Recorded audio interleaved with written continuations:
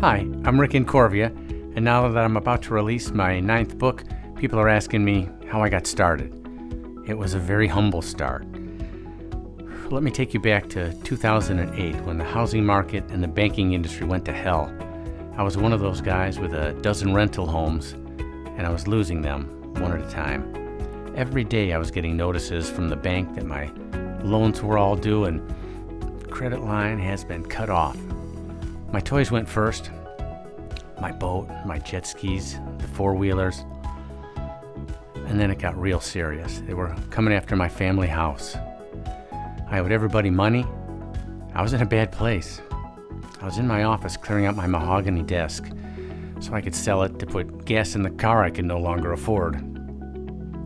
I noticed an old cigar box that I hadn't opened in decades.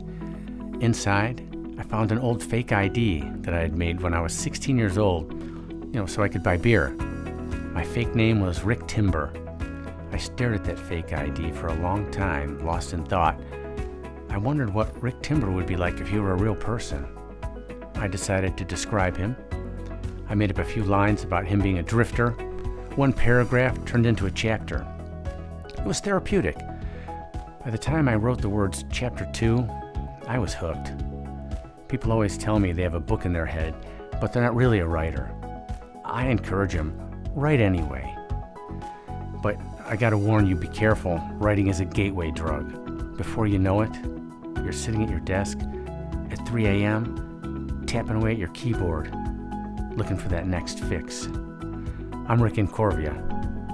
Please check me out on Amazon and tell a friend. Thank you.